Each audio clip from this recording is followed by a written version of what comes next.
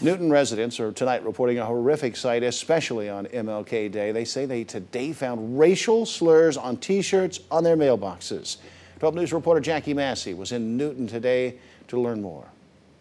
It honestly took me out of the celebration of this day, you know. It made me it had a negative effect on me, you know. A negative feeling on what's meant to be a positive day to honor Martin Luther King Jr., who spoke of equality.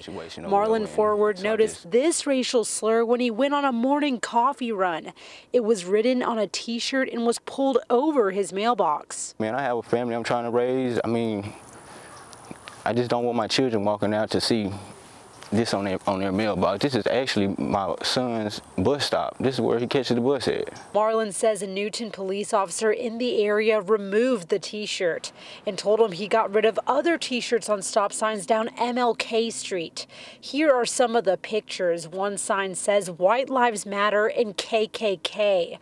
Marlin does not plan on filing a police report, but wants to raise awareness that racism still exists. I don't want people to feel like this is a race war between blacks or whites or anything of that matter. It's just to, you know, to let people aware in the community that we have these type of individuals that do live around here.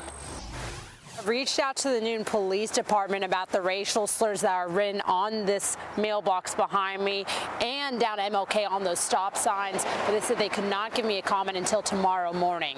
Reporting live in Newton, Jackie Massey, 12 News. Thank you, Jackie.